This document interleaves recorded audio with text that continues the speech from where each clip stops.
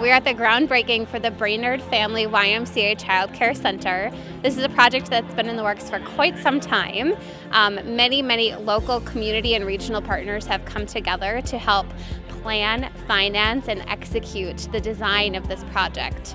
So we've taken an existing building in downtown Brainerd, and through an adaptive reuse process, we're going to turn it into a childcare center, which will support 66 infant and toddler spots for the Brainerd Lakes area. That's 66 families that are going to be able to keep working or re-enter the workforce. That's 66 kids that are going to have, proper nurturing and development and have the best chance of growing up into healthy, adults, and that's what we do at the YMCA. So we're adding spots, we're being a part of the community, we're meeting an unfulfilled need, and we're stepping up. Our role primarily was to assist Shane in writing and developing his competitive grants that he was using to hopefully secure enough funding to make sure that this project came to fruition.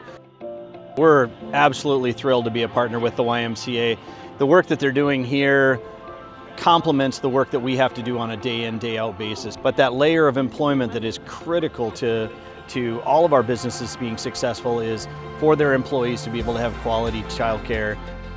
WITSEF has been hired to provide architecture and engineering services for the project, and so we've been actually working with the Y for quite a few years as they were considering this property and this building to purchase. So we provided a facility study, we identified some of the deficiencies, and so that ultimately helped identify the scope of the project.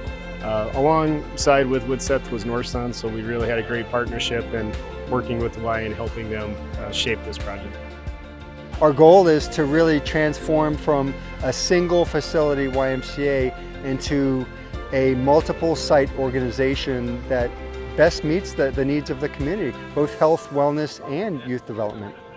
It's amazing how a group of people who deeply care about a community, and when I say community, it's the kids and your neighbors and your friends, and coming together so that everybody's able to live a better life. And the Y is proud to be a part of that.